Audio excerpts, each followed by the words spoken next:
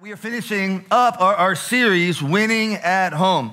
Today is the last Sunday in our series, Winning at Home. We'll be doing a couple different things. The next couple weeks I'll be preaching, and then in the month of July, we're going to go into just a new sermon series, walking through some parables. But I've so enjoyed this idea and concept of winning at home.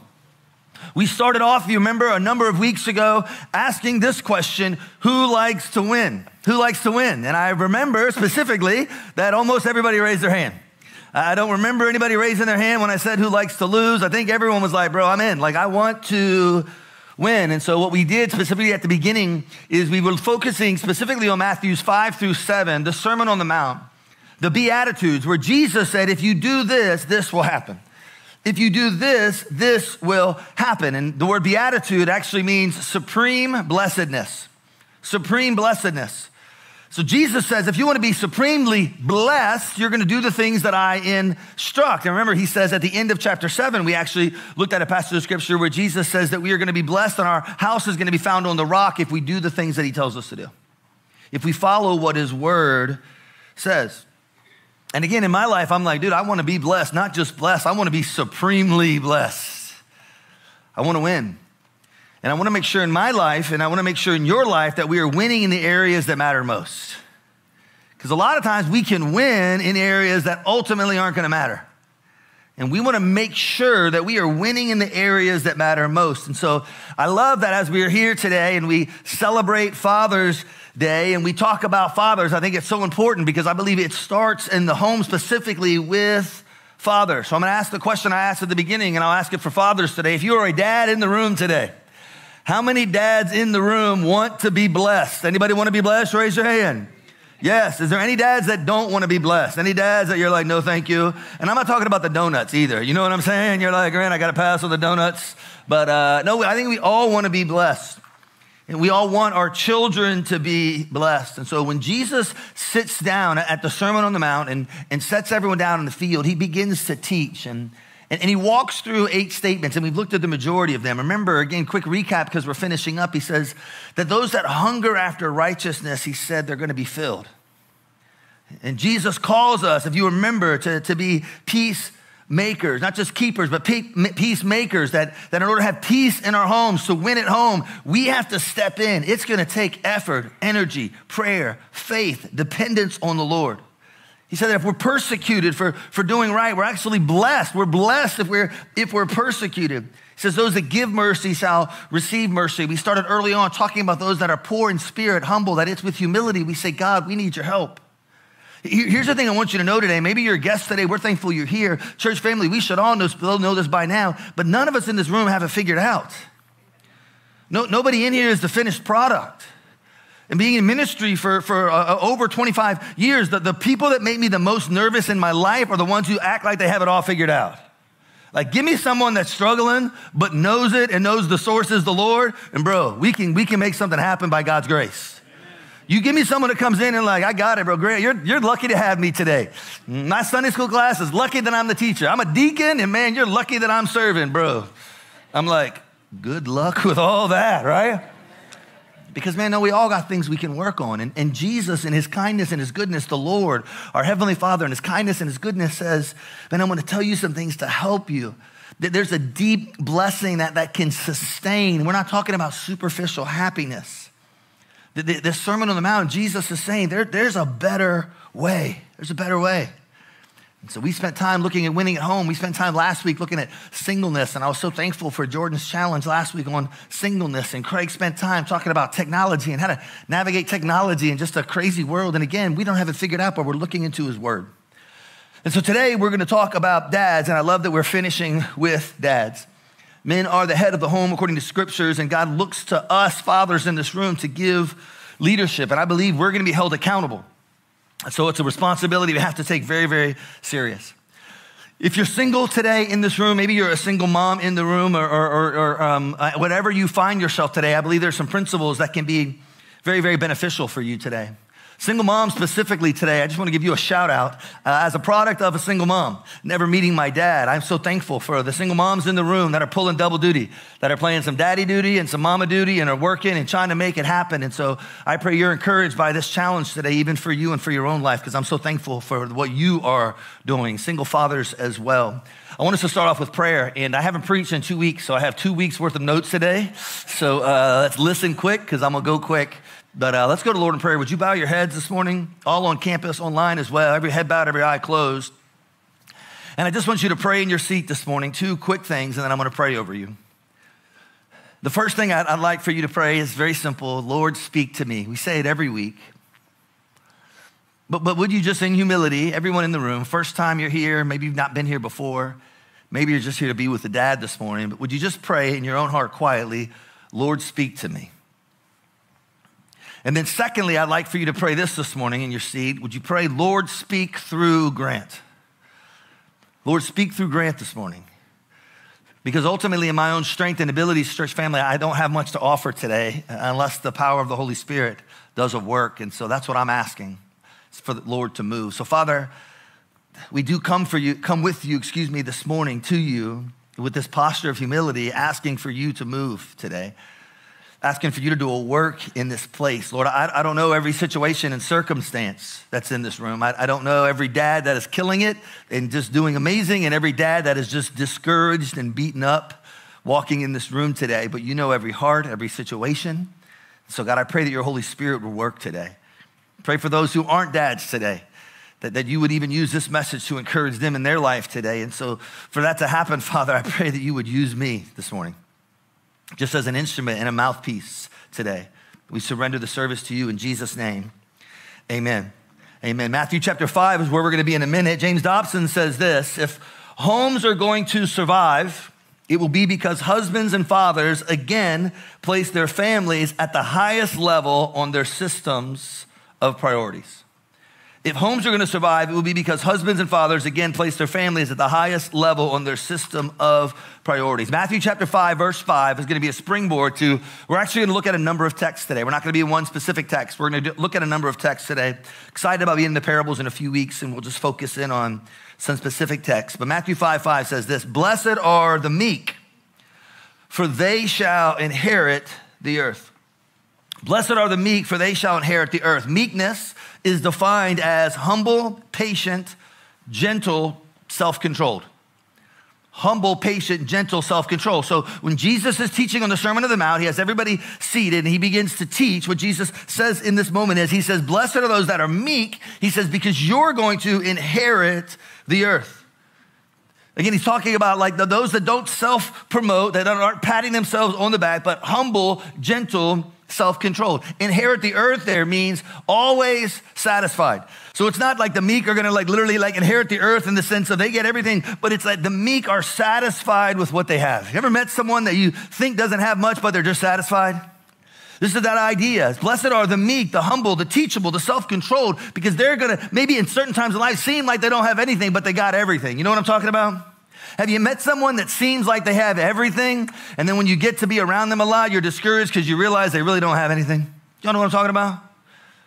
Like what Jesus is teaching here is really countercultural, because a lot of times it's in this time, and it's the same in our time, we think that strong, powerful are successful and rule the world. But so many times we see strong, powerful, arrogant leaders seeking world domination, and what we find is emptiness, brokenness. And they're trying to offset this deep brokenness inside of them with this facade that everything is great and I'm winning, when in the area of life that matters the most, they're not. Are y'all tracking with me? And what I want to make sure for us as fathers in this room is that we are winning in the area God desires for us to win in. We are winning in areas of eternal things, not temporal things. There's a lot of people that will take their last breath victorious because of the great accomplishments on an earth that's going to go away. And we need to make sure we're trying to win in the right areas of our life. So Jesus says, the meek, they shall inherit the earth. They're going to be satisfied with a humble, teachable spirit seeking the Lord. You can look through examples in the scripture. You can think, if you can go back to Genesis, you can look at Abraham and Lot back in Genesis.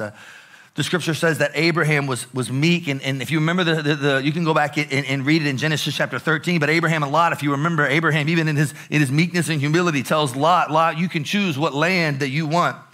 And from the world's perspective, Lot made the right choice. He chose Sodom and Gomorrah, and he heads down to this city, and Abraham and his family go to this valley. So it would have seemed like from the outside, Abraham, you lost, bro. Like this guy got everything and you got nothing. And then here we are thousands of years later talking about Abraham and his faithfulness and how he obeyed God and God's blessings on his life.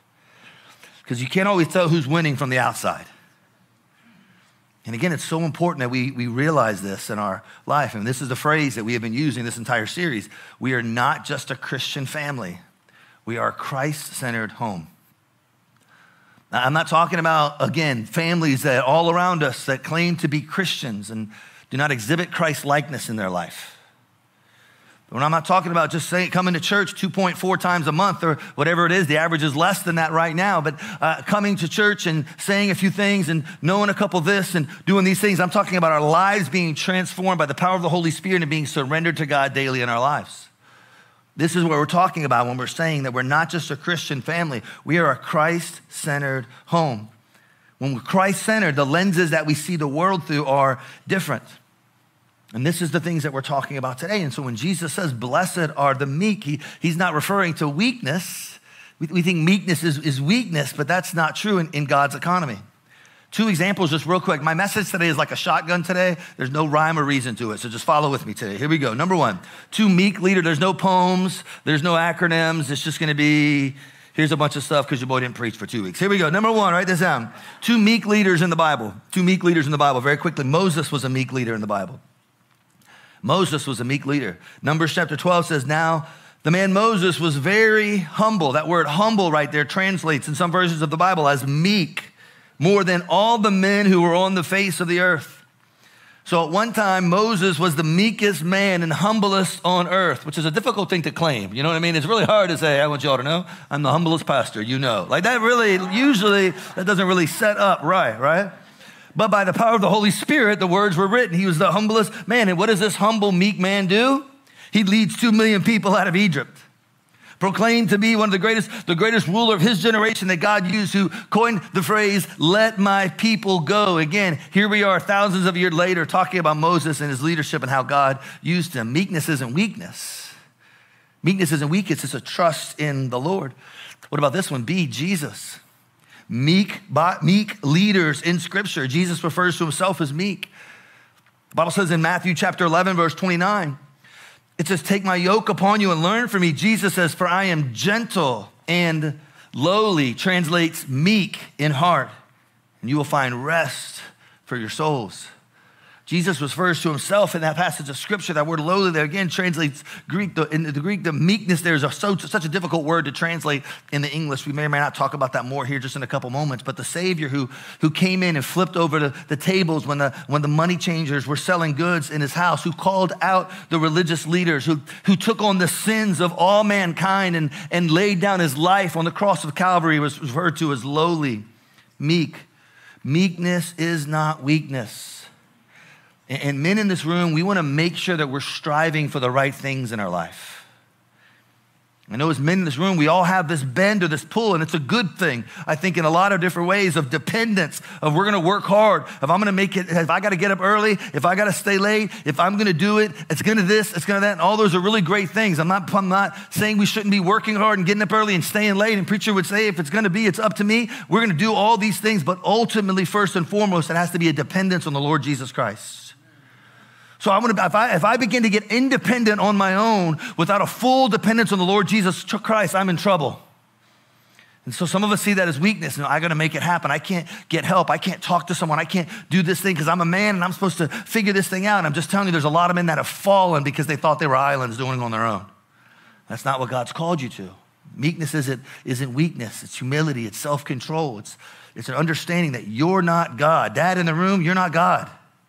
And you're also not the Savior of the world. There was one Savior, the Lord Jesus Christ. And he laid down his life that we might have life. And he wants us to come to him. Jesus is teaching these things, and these are counter-cultural to the people sitting in this field, listening to what he is teaching right here. The meek are those who quietly submit themselves to God, learn in humility, and trust in his ways. So as we lead our families, let us go to the Lord with meekness and humility. Number two, again, all over the place today, the Lord must build the house. I want to just give you some stuff today, men, and maybe one of these things will set on you and with you today. This is so important as well. The Lord must build the house. Turn over to Psalm 127 this morning. Psalm 127. I feel like I've been in this book a lot lately, Psalm 127, because I read these passages of scriptures when we're baby dedication, and there's been just a couple different instances where we've looked specifically at this passage of scripture. And if I remember correctly, I believe the first week we actually even looked at this passage of scripture because I was showing you the picture of the house in Gilchrist, Texas. You remember that house that I showed you every single week for like 6 straight weeks? You know, I figured I was going to show it today, but I thought you've seen the house enough. So Psalm 127 says this: unless, look at the person beside you and say, unless the Lord builds the house, they labor in vain who build it. Unless the Lord guards the city. The psalmist says the Lord has got to build the house. He says it's vain for you, I just said it, to rise up early and to set up late, to eat the bread of sorrows, for so he gives his beloved sleep. We can work and get up early and stay late and do all these things, but ultimately the Lord has to do a work. The Lord has to do a work. Verse 3 says, behold, children are a heritage from the Lord. The fruit of the womb is his reward. Like arrows in the hand of a warrior, so are the children of one's youth. Happy is the man who has his quiver full of them. They shall not be ashamed, but speak with their enemies at the gate. And you read a passage of scripture like that, and you'll think to yourself, well, Grant, okay, wait a second. You said it's the Lord, it's the Lord, it's the Lord. Do I have a role? We do have a role. We have a role to submit and obey and do what God has called us to do. We're going to talk about that in a moment. But okay, Grant, if I do that, then why is it maybe you're older in here, maybe your kids are older in this room, and my kids are struggling, or these things are happening? It's because ultimately your kids, as they get older, as your kids grow up out of the house, they have a free will to choose the choices that they make. And I've seen it in my life. Have you not seen it? A family has 3 kids or 4 kids or however many. It's the same family, the same prayers, the same rules, the same love, the same stuff. And 3 kids do this and 1 kid goes this way, right? We've all seen it. And that ultimately should cause us to have even a more dependence on the Lord because we can only do so much as parents. We want to control and navigate and do all these things, but ultimately they're walking out of the house and they're going to have to make choices. And we want to pray that they choose to serve God and love him and his word. And so we got to go to him. And so many times we have to remind ourselves that ultimately we are just stewards of the children that God has given us, dads, for the short time they're in our home. And we have to give them back to the Lord. But I also think sometimes, Dad, we're not using all the resources at our disposal that we have. I think that God has blessed us with a number of things, Dad. And so it's this both and, right? It's not this, okay, Grant, well, God's gonna have to do it, so I ain't gonna do nothing. No, it's God's gonna have to do it. And so God, I'm asking for you for wisdom to do the things that you've called me to do to lead my family. Does that make sense? Because I think what happens is many times there's a pendulum that swings. You've got people over here that are just real spiritual, and they're praying and praise God, and they're doing this, but they're not putting in any effort or work or energy in loving and serving their kids the way God has called them to, leading them. And then you have people over here that are like, I got to figure it out on my own. I'm just going to do it. And I'm going to say right here, you need God and his leadance and his wisdom to do the things that he's called you to do. Are you tracking with me? This is the thing I think we see in scripture in many, many different ways. And so what I look at here, just for a couple moments right here, I'll ask it this way. How many of you men in here like tools? Anybody like tools in here? Any men like tools? Any men in the room? Does any men not like tools in here? You're like, I'm allergic to tools right here. Brandon, thank you very much. All right, most of the rest of us, okay. So I appreciate your honesty, Brandon. Thank you so much this morning. I read a quote this week. It said that being a great father is like shaving. No matter how good you shave today, you got to get up and shave again tomorrow. We're never done. Now, I love tools. I just don't have a lot of tools. I have more tools now. This is not like a plea for you to give me your old tools, all right? I have more tools now, but I love tools. I'm just not, no one has ever confused old Pastor Grant as a master craftsman, all right? That's never been, no one's building decks calling old Pastor Grant up, all right? I just want you to know that. And, but it's not because I don't love tools. Again, I didn't grow up with a dad. It's not a sob story, but so I didn't grow up building, things. I didn't grow up hunting, doing a lot of those things. Again, don't feel bad for me. I'm not a weenie. All right, but I probably shouldn't have said weenie, all right? I apologize. Now I said it twice, all right? So, I know how to use a drill, all right? Anyway, all right, here we go. So look, what am I talking about? Tools, back to my notes. Here we go, okay. Now, I don't know how it plays out in your house, right? But in my house, here's how something plays out. Something will break in my house, and then a dialogue will go on between me and my wife. The dialogue usually goes like this. I say, I think I can fix this. Michelle will say, no, you can't, all right? Please call somebody. And again, Lord's still working on me. I've got a little bit of pride, all right? You know what I'm saying? And so I will say, oh, I can fix it. She will say, no, you cannot fix it. Now, I've hung out with Orville long enough, so I know a couple things of what I'm doing, Orville, just a couple, all right? So one day, it's been a few years ago now. I remember one time the faucet outside of our house broke, and it was right at the house where the faucet comes outside, and it had broken, and it was leaking, like water was like shooting out. And Michelle's like, you need to call a plumber. And I'm like, yeah, I'm not gonna call a plumber. She's like, no, I'm serious. This is good. You've tried things in the past. She's like, I'm not trying to be ugly, Grant. My wife's very, very encouraging 99% of the time. But she's like, you're just gonna cost more money if you try to fix this thing on your own. And I'm like, I got this. So I go outside, I'm like, sure, no problem, but I can fix it. So I walk outside, get away from the house, I turn right, and then I call Tommy McGee. And I'm like, Tommy, hey, check this out. Like, I got a faucet issue out here, and it's leaking. And he's like, well, I'll come right now. I'm like, no, you don't understand. I'm trying to prove something here. So you can't, I want your help, but you can't come over. So I start taking pictures. And I'm taking pictures, and I'm this, and Tommy's like, oh, yeah, that's no problem, man. You got this, Grant. He's trying to encourage me, and I'm like, yeah, thanks, Tommy, my guy, you know. And so he sends me to Lowe's, and so I'm on the phone, I'm at Lowe's, and I start buying these things at Lowe's that Tommy has told me to buy. And I come back. Well, when I get back, I'm looking at how much money I have spent on tools that I'll never use again, and I realize first, I should have just called somebody and saved this money, right? But I'm underneath my house and I'm digging around, and I gotta be honest, I felt like a man, you know what I mean? I was feeling pretty tough that day, and I end up working and I do all of these things. I end up fixing this thing, and I was very, very, very excited. But I learned a very valuable lesson right then that I probably should have learned early in my life. But having the right tools matters. Like, you try to fix something with the wrong tool, like that's just really frustrating. And so I didn't realize, but there was tools specifically for what I was trying to do that made the job a lot easier. And I never would have been able to do it had I not used the tools. But not only that, and I learned another valuable lesson, that knowing how to use the tools that you have also matters, right? Like knowing how to, like you can hand me this guy right here and I could be playing with this guy for like the next 2 days and I'm gonna probably kill myself. I really don't know what, I think you shove it in something, maybe, I don't really know what that thing is at all. Now I know how to work duct tape though, you know what I'm saying? Like every guy knows how to work duct tape, you know what I mean? You can build a roof with this stuff, all right? I mean, you can do a lot of things. But when you understand tools, when you know how to use tools to your advantage, but without the right tools, certain jobs will be very hard, right? Have you ever been in a situation, I'm gonna get to the points in a minute, but I'm trying to build this because I want you to understand what I'm trying to say. Have you ever been in a situation where you needed a hammer and then you didn't have a hammer? And then you're trying to use something else as a hammer? And you realize I was in my office, it's been months ago, and I needed a hammer, and so I had my stapler out. You ever try to hammer something with a stapler? And people are coming down, what are you doing up here? And I'm like, I've almost, ching, ching, ching, ching, I almost have it. Like, because when you got the right tools, it makes a big difference, but you gotta know how to use the right tools. You gotta know how to use the right tools.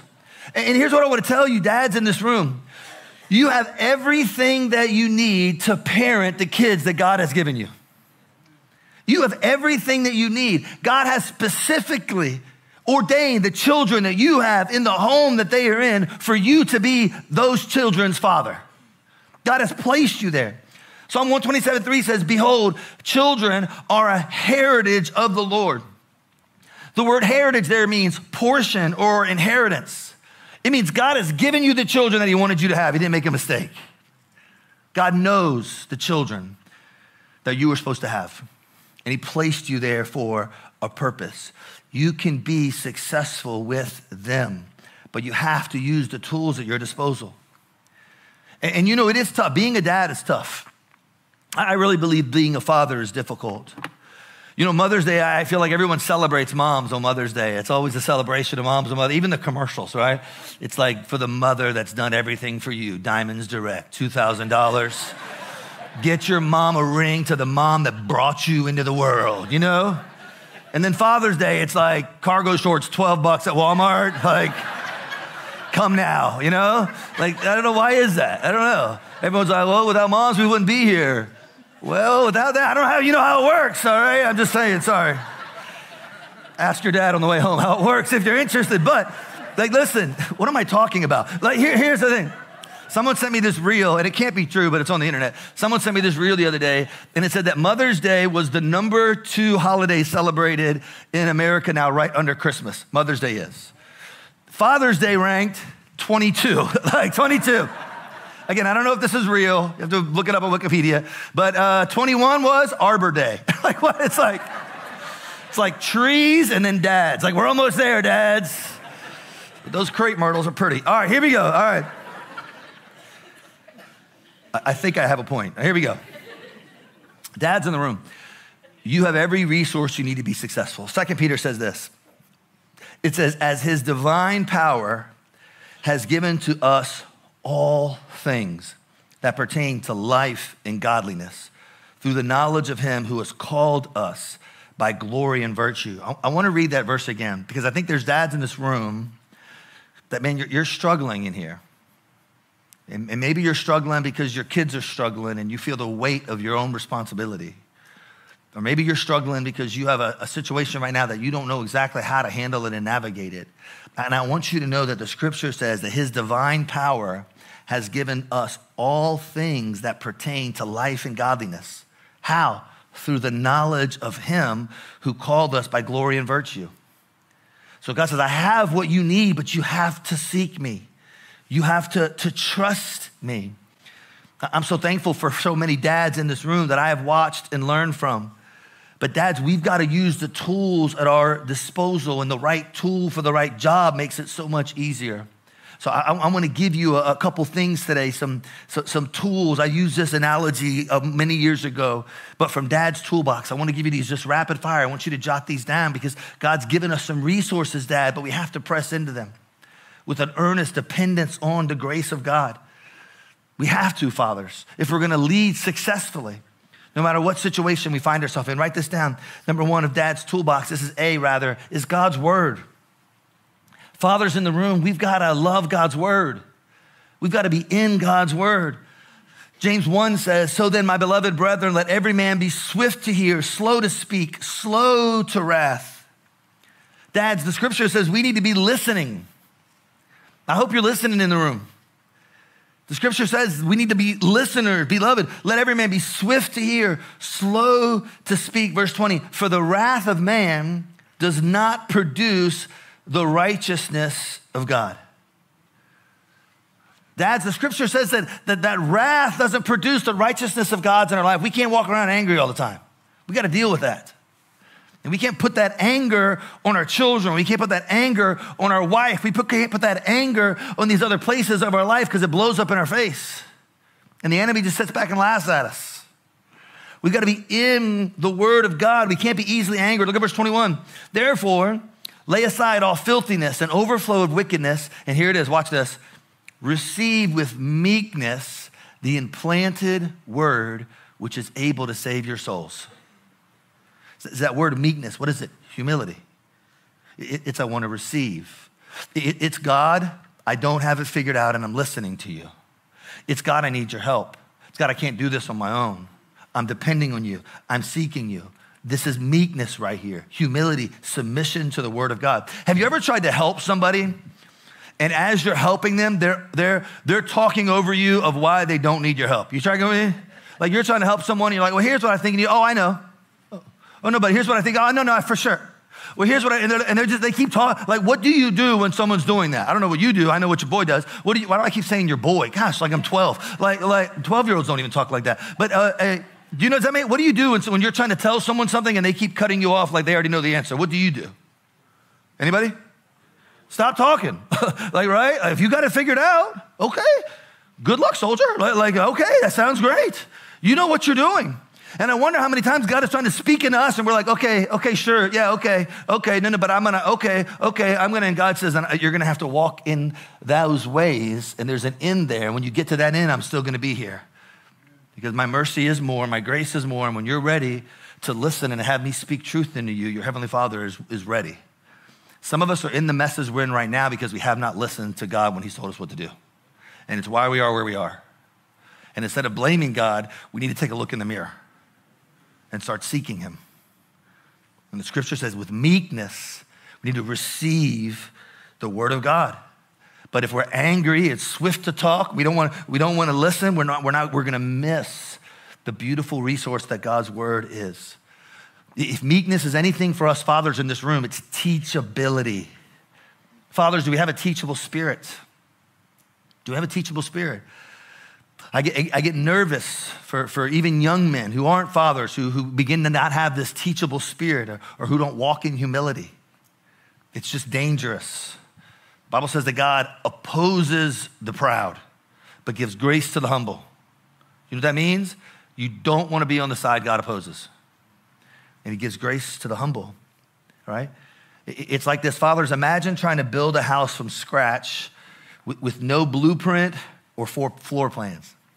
Now, some of you are like tough guys in here. You're like, I could do it, Pastor. You don't know what I could do. I built so many homes. I think I could do it. All right. It's a bad analogy for 7 of you, all right? But the rest of us, I think we'd be in trouble, right? And that's how it is when we try to raise our family and our children without the word of God. We're trying to do it on our own and figure it out and make it up as we go along. And you can do that probably for a little while, and it might look okay, but eventually the house is going to collapse. God's word is a gift from a good God that loves us and a heavenly Father who wants to help us. And so men, find a way to get in his word. Find a way to get in his word. Download the YouVersion app. Get your Bible out. Get a daily bread. Start somewhere. I'm going to be in God's word. I'm going to look in God's word. Don't go from not reading God's word to trying to do an hour and 30-minute Puritan Bible study plan, all right? You're going to be discouraged at 3 a.m. But I'm going to start somewhere and allow the engrafted word of God to begin to penetrate my heart. And I'm going to pray for God to give me a love for it. B, these are resources that we have at our disposal. Is the Holy Spirit. The Holy Spirit. Charles Butler taught on the Holy Spirit in men's prayer this morning. I was so encouraged by that. Just the benefits of the Holy Spirit in our life. Ephesians 5 says this, therefore do not be unwise, but understand what the will of the Lord is. Do not be drunk with wine, which is dissipation, but be filled with the Spirit. Jesus said, it's better if I leave because I'm going to send a helper to you, the Spirit, to live within us. And Paul says in Ephesians that we are to be surrendered to the Spirit. It's led by. So I'm emptying myself of my goals and my selfish desires. And God, I want your will for my life. I want to seek and be obedient to your ways. Why? Because we're not just a Christian family. We are a Christ-centered home. He's everything for us. He's our rock, our fortress. Listen, we need to make sure we are asking the Holy Spirit of the living God to help us, which leads us to see prayer. Resources at our disposal, fathers, that we can seek prayer. 1 Timothy says, I desire, therefore, that men pray everywhere, lifting up holy hands without wrath and doubting. The I desire there means be minded to. It means we need to be asking for help. We've got to be praying. James says he gives wisdom to those who ask. And the problem many times in our life, I think, is we don't ask because we really don't want to know the answer. Because we actually know the answer. You tracking with me?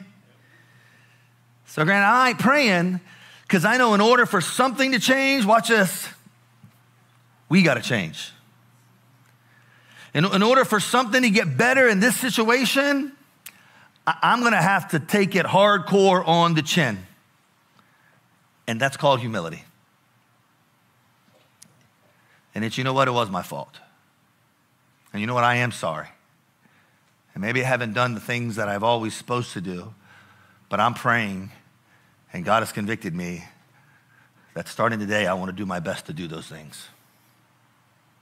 And I'm praying you have the grace and mercy to forgive me. But God has put a calling on my life to lead and love, and that's what I want to do. And that's not going to happen apart from the Holy Spirit working in our life and us praying and asking for help.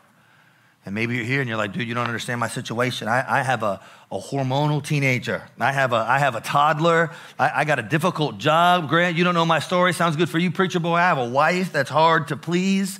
All of those things are more and more examples of why you better pray. Now, you better pray. You better ask God for help.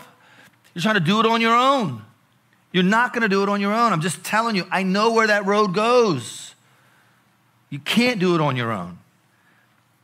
When you're believing a lie if you think you can. You're trying to build a deck with a screwdriver and some floss. And God's like, bro, I have a drill and a tape measure and some plans, but you're not asking for it. And we need to, gentlemen, in this room.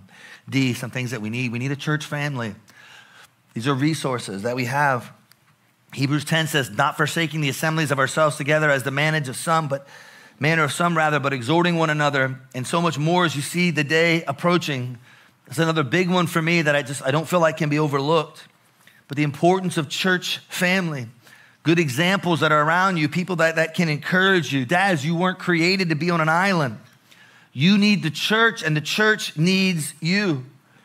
Not forsaken means don't take it for granted. Stay plugged in. It's why we do Life University classes in the fall. We want you to make some different connections with men. It's why we focus on small groups so much. Because dads, listen, this is important. When you are growing, you take the whole family with you. When you're growing, dad in the room, you take the whole family with you. And when you're slipping, the family most of the time is going to slip with you. And so we want to raise godly champions for Christ. We need to be a godly champion for Christ to the best of our ability, right? And man, if you don't have kids in the room, I want to encourage you, start now. Don't wait till you have that baby to say, now I'm going to begin to build this life of character and faithfulness and love for God and his things. You start doing it now so you can lead your family that way. Read this quote earlier this week. When a father attends church, there's a 93% chance that everyone else in the household will too. When the father attends church, when the father's faithful, when the family's faithful, when the father's faithful, the family is faithful. And I want to encourage you, dads in the room, be faithful to God's house. Let your kids know where your source is. E, godly friends. These sort of go together with church family. But Proverbs 27 says, iron sharpens iron, so a man sharpens the countenance of a friend.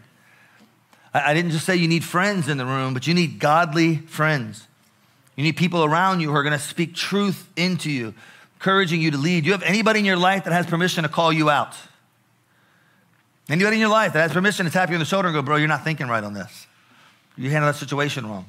Now that's hard to get there, right? Some of you are like, yes, I have a bunch of people. They all live in my house. Like, I'm not talking about them. I'm talking about friends, all right? Wives are like, thank you, brother. I've been praying that you would. No, I'm not talking about wives. I don't know who that was again. I'm really all over the place today. We need to have godly friends. If you have a bunch of friends you're hanging out with that love to bash their wives and complain all the time, you need to find some new friends. 1 Corinthians says, bad company corrupts good character. And dads, we need men in our life to encourage us, to challenge us to be better. And maybe you're here and you're like, Ray, are you trying to tell me to ditch my longtime friends? I've been friends with them for 30 years. If they are discouraging you from following Christ in his ways, ditch them. And don't let those friends be what stops you from loving and serving your wife and your kids better, the way God called you to. We need good friends in our life. And again, these are tools around us. Last one, very quickly, a life of holiness. Dads, this is a resource I think that God has given us. It's counterintuitive to raise your family, to attempt to raise your family as Christ-centered and live an unholy life. And so I think a lot of dads struggle because we have this life on Sunday mornings for 2 hours, and then we have a totally different life the rest of the week. And your kids see that. Your family see that. And eventually that bites you. Because the scripture says God is not mocked. Whatever a man sows, that shall he also reap. So God's called us to live a life of holiness. Psalm 101 says, I will set no wicked thing before my eyes. I hate the work of those who fall away. God's not going to bless our family if we're hooked on pornography, if we're in relationships we shouldn't be in, if we're struggling with these sins in our life that are pet sins we think we have under control. God's not going to bless that. 1 Peter says, but he who has called you is holy. You also be holy in all your conduct, because it's written, be holy, for I am holy. Not perfect. None of us are going to be perfect in this room, but it's a desire of sanctification, of becoming more and more like Christ. It's what he's called us to. Holy means set apart. Dads in the room, we can't live our lives like everybody else and expect something different. We can't live our lives like everybody else Then think, well, in our family, this is going to be different because I go to church 13 times a year. Your family's not going to be different. We need to be holy, set apart, dependent on the Lord. These are resources that God gives to our disposal. God's word, the Holy Spirit, prayer, church family, godly friends, a life of holiness. Psalm 127 says, unless the Lord builds the house, they labor in vain who build it.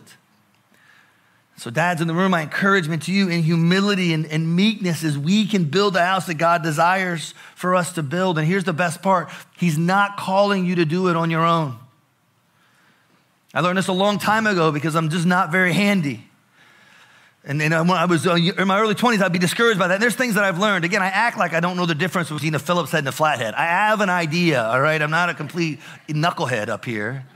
But I don't have the skill that a lot of people have had. But you know what I've learned over the years? Is that I don't have to have that skill if I have friends that have that skill.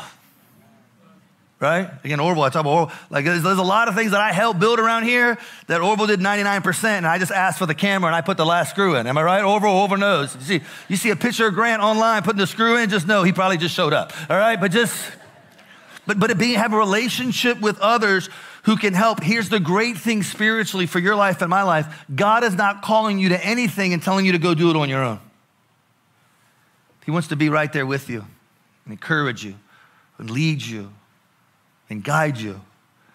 There's a perfect heavenly Father that loves you. The Bible says, for God so loved the world that he gave his only begotten son, his one and only son, that whoever believes in him should not perish but have everlasting life. Friend, I want you to hear this morning. Dad in this room, son in this room, daughter in this room, the God of the universe knows you, loves you, sees you. Sent his son, Jesus Christ, to die on the cross for you that you might have life. All these resources are available to you, but they come from a surrender to God. They come from salvation and a relationship with the God of the universe. The Bible says all have sinned and fallen short of the glory of God. The scripture teaches we've all sinned and we've all fallen short. The wages of sin, the Bible says, is death, but the gift of God is eternal life in Christ Jesus our Lord. Friend, can you hear this morning? If you heard nothing else, the God of the universe loves you, knows you, sees you, and offers you a gift of salvation this morning. The Bible says that God demonstrated his own love towards us in that while we were still sinners, Christ died for us. Friend, I want you to hear this morning. The scripture says we've all sinned, we've all fallen short. That wage of our sin, what that sin does is it separates us from God forever. God sees us in that situation, and being a loving, good Heavenly Father, he made a way for us to have a relationship with him. And that way is accepting Jesus' payment on the cross of Calvary for our sins. For God so loved the world that he gave his only begotten son, his one and only son, that whoever believes in him, puts their faith in him, should not perish but have everlasting life. Can I ask you this question, friend? Are you trying to do it on your own? Maybe you're a mom in the room. You trying to do it on your own? Single adult in the room, are you trying to do it on your own? Father in the room, are you trying to do it on your own? The God of the universe loves you, sees you today, and offers you salvation if you'll put your faith and your trust in him. Would you bow your heads with me in prayer this morning? Every head bowed, every eye closed, no one looking around. We're going to do two things this morning, and we're going to close. But I want to ask this question today. If you died today, do you know heaven would be your home? I believe in moments like this, in the quietness of moments like this, God will reveal himself to us. So maybe you're here today and you're like, Grant, I don't know for sure if I died today that I would go to heaven. I don't know for sure. There's been that moment in my life where I've placed my faith and trust in Jesus for the forgiveness of my sins. I want to encourage you right where you are to call upon the name of the Lord. Just right where you are, confess your sins and ask God to forgive you of your sins. I want to lead you in something that we call the sinner's prayer. And it is not words said by a pastor that saves. It is not just repeat after me and you are saved. It is faith in what Jesus did on the cross of Calvary that saves.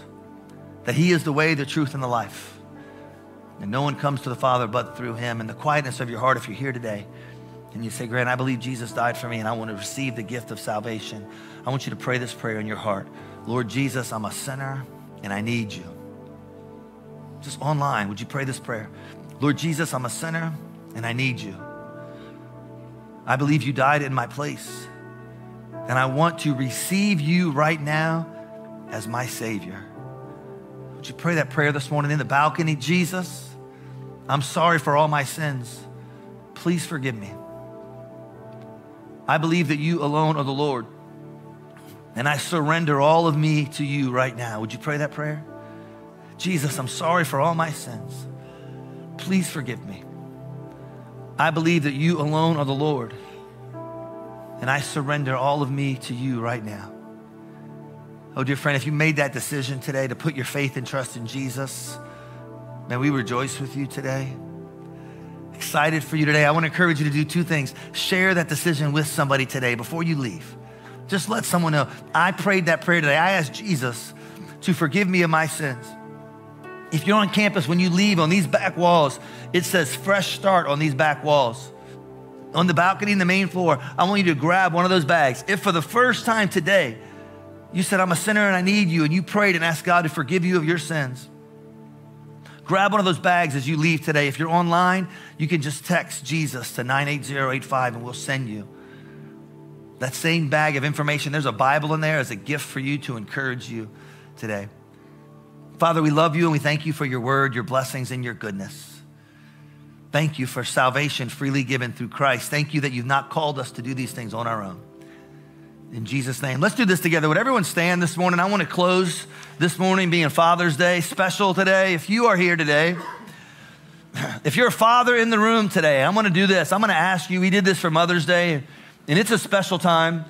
And so I'm going to ask right now all the fathers in the room to make their way in one moment down front. And if your kids are with you, son, daughter, I want you to walk down front with your dad today.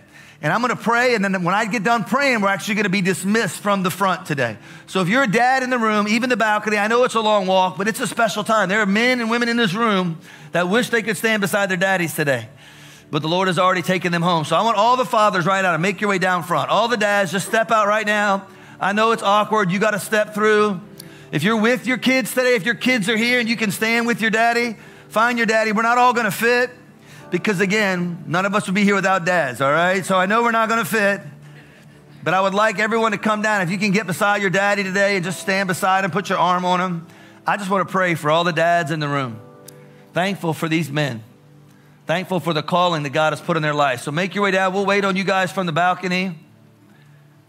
Like seeing all these kids coming with their daddies. It's an encouragement. Fight through. If someone says, excuse me, they're trying to get to their daddy here just in a moment. But this is just a special time. And again, I know as a church family, so many of you that have lost your fathers in this past year, these last few years, and this is also a very hard day, but we rejoice. I'm thankful for all the dads in this room. And dads, I believe it starts with you. I believe God's placed a calling on your life, whether your kids are at home or your kids aren't at home, that God still desires to use you. And so I'm praying that you will be strong in the Lord, in the power of his might, and do what God has called you to. Would you bow your heads and pray with me this morning? Father, thank you for all the dads that are here today. Lord, I pray that you would just bless each father, each grandfather. Lord, I pray for those that are brokenhearted today.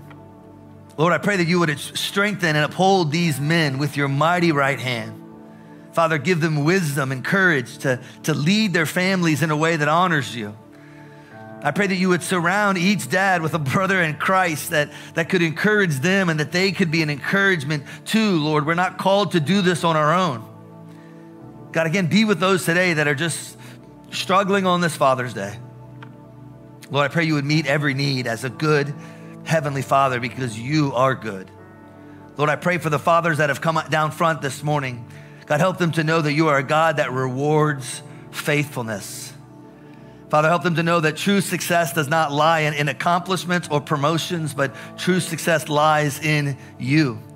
So God, help them to steward their children well, knowing, Father, that ultimately they belong to you. God, bless them Strengthen them, give them wisdom and guidance, Lord. Whether their children are young in the home or whether their children are gone for years, God, give them wisdom, Lord, to bless and love their children well. Lord, help us to be fathers that glorify you. Help us, Father, we pray. Strengthen us. Thank you for your goodness and your blessings on this Father's Day. We pray in Jesus' name, amen.